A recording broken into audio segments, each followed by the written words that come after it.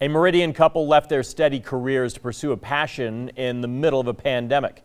And in tonight's Idaho Rebound Report, our Frankie Cataphias introduces us to the pair who took a leap of faith. Opening their doors in November 2020, Lori and Jason Flynn took a chance pursuing a passion in health and wellness. We just want to build a healthier community. We want our kids to be able to have a healthy lifestyle. Jason, a third-degree black belt in jiu-jitsu, and his wife are ready to start a new chapter after Jason's company in tech development sold. We really had to rethink what it was we wanted to do. Initially, the thought was to open a gym. That was we have had a jiu-jitsu gym before, so we thought, why not do another one? It didn't really go according to plan the first time, so we thought maybe the second time would be good, would work out.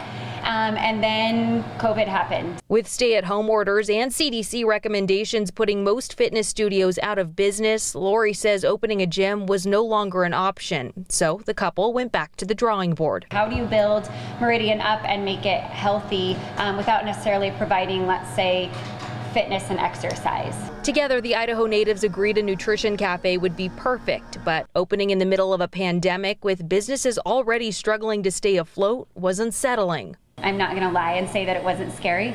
It's a lot of hard work to put in.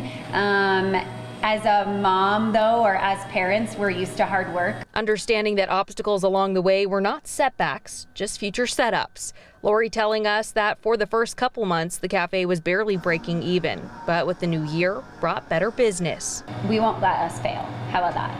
But I won't. My kids have seen us push through this and work so hard, and it instills in them that it may take a little bit, and you have to have a drive to do it. But in the end, it will all work out. It's going to be great. For Idaho News 6, I'm Frankie Cataphias. Lori and Jason are currently working on an expansion in their hometown of Twin Falls, and they hope to open the doors this summer.